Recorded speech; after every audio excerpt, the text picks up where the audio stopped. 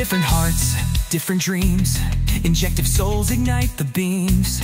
No dream alone, no path ignored. Surjective wills knock every door. More hearts to thrive, or more dreams to grow. Two mighty sets now march toward battle. The wings of cardinality raise us high to the heaven of infinity, beyond the sky.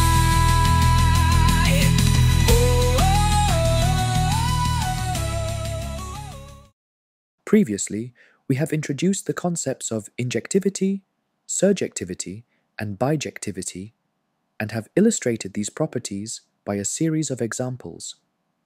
In this section, we discuss how to prove these properties for a given function rigorously. Recall the graph of the Joukowsky function in the first quadrant. It looks like the logo of Nike. When x is less than 1, the function is strictly decreasing, and it tends to infinity as x approaches 0.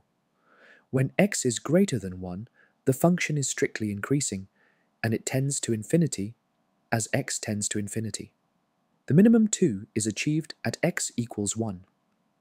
From the graph, we can observe that function is a bijection from the interval 1 to positive infinity on to the interval 2 to positive infinity, a statement that we proceed to prove right now.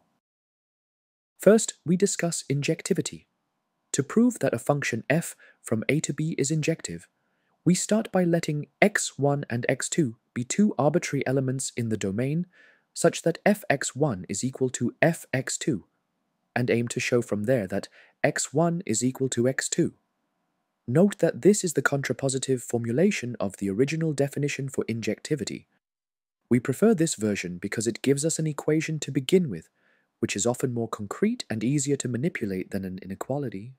The steps in between vary from case to case and can be technical, but the overall framework is essentially the same. To apply the above frame to the function under investigation, let x1, x2 be two numbers greater than or equal to 1, such that fx1 equals fx2. By the definition of the function, we see that x1 plus 1 over x1 is equal to x2 plus 1 over x2. Since x1 and x2 are non-zero, multiply x1, x2 on both hand sides and simplify the equation. We come up with x1 minus x2 multiplying 1 minus x1, x2 equals 0. Thus we have two cases.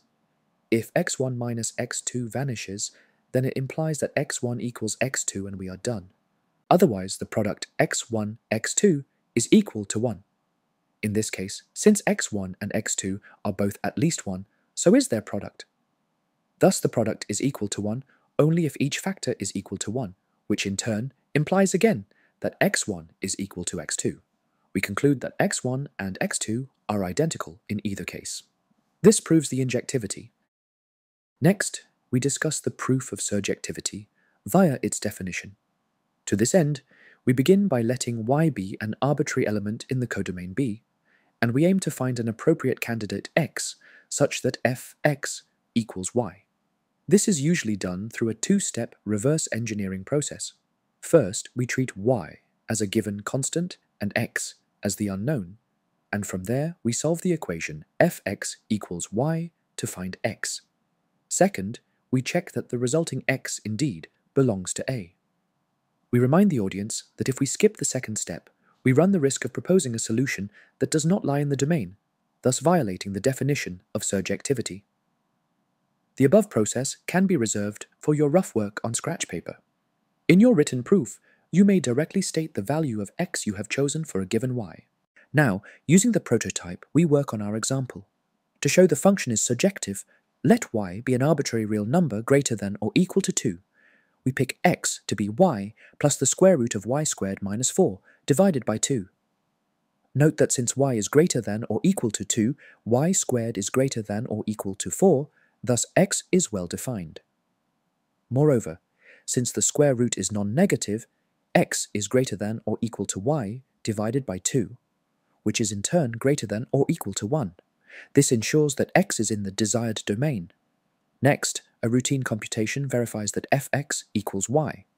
Indeed, by the definition, fx is equal to x plus 1 over x.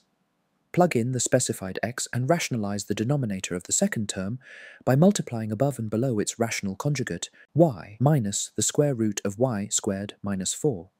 We see that the remaining two square roots cancel each other out, leaving us with 1/2 y plus 1/2 y, which is precisely y, and we are done. But how did we find this specific x? Indeed, as mentioned before, to find the appropriate x, we regard y as a given constant and solve the equation fx equals y. Since x is non-zero, we multiply both sides by x, so that the equation becomes quadratic. The quadratic formula then provides two real roots, y plus or minus the square root of y squared minus 4 over 2. Be careful. One of these solutions lies to the left of x equals 1, and thus falls outside the domain, so it must be dropped. The remaining solution is therefore our unique ideal candidate. To prove that a function is bijective, the argument is typically divided into two parts, one establishing injectivity and the other establishing surjectivity. Once both properties have been verified, the proof is complete. Accordingly, we will not repeat those details here. You should now be familiar with how to prove injectivity, surjectivity, and bijectivity using their definitions. In practice, the technical work needed may vary dramatically by function, and the definitions may be more or less convenient depending on the case. For this reason, it is useful to develop equivalent criteria that provide greater flexibility. We will explore these in the next section.